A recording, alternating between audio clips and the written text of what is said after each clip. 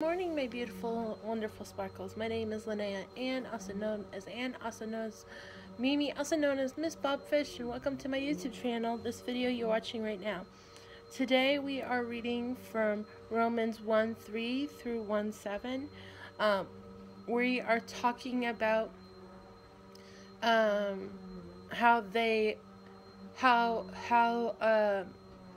there was talk of Jesus' birth, after the fact he was born, died, rose again.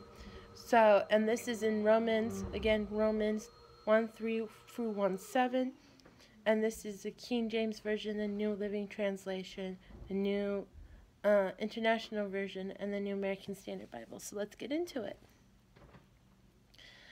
Concerning his Son, Jesus Christ our Lord, which was made of the seed of David according to the flesh, and declared to be the Son of God, with power according to the Spirit of holiness, by the resurrection from death, by whom we have received grace and apostleship, for obedience to the faith among the nations, for his name, among whom are ye also the called of Jesus Christ, and to all that be in Rome, beloved of God, called to be saints.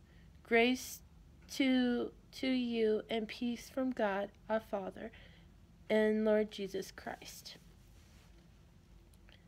Regarding his Son, who as to his human nature was a descendant of David, and who through the Spirit of holiness was declared with the power to be the Son of God, by his resurrection from death, Jesus Christ our Lord.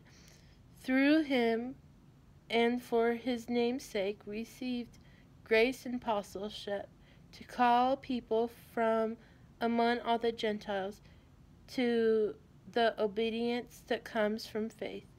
And you also are among those who are called to belong to Jesus Christ. To all in Rome who are loved by God and called to be saints, grace and peace to you from God our Father, from the Lord Jesus Christ. It is the good news about his Son, Jesus Christ, who came as a man born into King David's royal family line, and Jesus our Lord was shown to be the Son of God when God powerfully raised him from the dead by means of the Holy Spirit. Through Christ, God has given us the privilege and authority to tell Gentiles everywhere what God has done for them, so that they will believe and obey him, bringing glory to his name.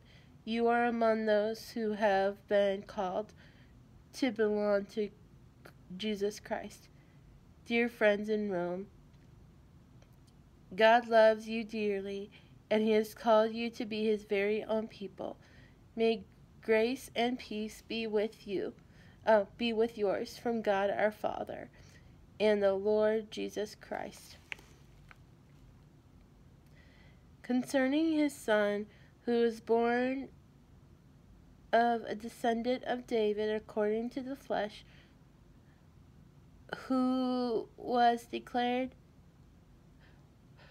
the Son of God, with power by the resurrection from death, according to the Spirit of holiness, Jesus Christ our Lord, through whom we have received grace and apostleship, to bring about the obedience of faith among all the Gentiles for his name's sake, among whom you also are called of Jesus Christ.